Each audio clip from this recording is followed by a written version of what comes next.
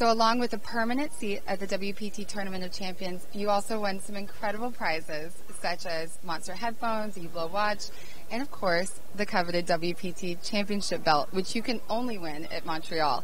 How does it feel to win such a unique prize?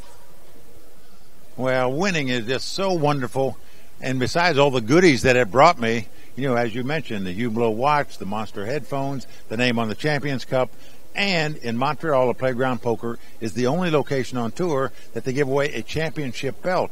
It's a beautiful belt, better than any UFC belt, better than any boxing belt, and it's for poker, and I happen to win it. Now, my son Ty, who's 8 years old, you know, saw a picture of that belt. Dad, can you get that for me? So I said, son, I'm going to try. So I've won the belt. It's going to my son Ty. I'm just thrilled about it. Well, I don't think the poker community could have asked for a better or more well-deserved win than for you, Mike.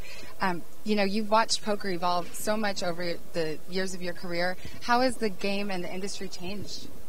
Well, thanks to the World Poker Tour, it's changed a lot. Before the WPT was even around, you couldn't find a no-limit hold'em game in any casino anywhere in the world. And now it's the prevalent game that's played everywhere. And the World Poker Tour, because of television, you know, has really changed the dynamics of the poker world forever. I'm proud to be a part of that, and you know, it's exciting. In terms of the players, what it's done is brought so many more young, really smart kids into poker, to be honest with you. Very bright, college-educated kids are now coming into the poker world. They like it. They catch on fast. They understand the power of aggression, accumulating chips, what it means and how much it means.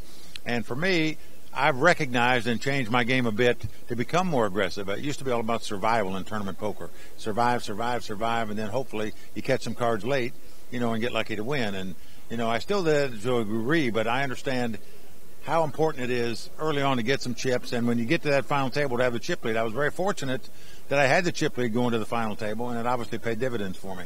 Absolutely. It was a really exciting final table. Any special moments in that particular? I think kind of your all-ins were really the magic, or the magic words. Yeah, there was really some special times. I mean, he started out with a chip lead.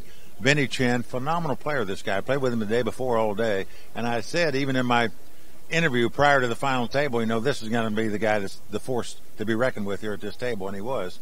And now I got heads up. He had the chip lead. He mowed me down to about nothing right away, you know, and I said, whoa, how embarrassing is this? I'm going to go out like a shot. Fortunately, we took a break at that time. I got to walk around, come back, and regroup a little bit, and I got some chips back and then went back down again.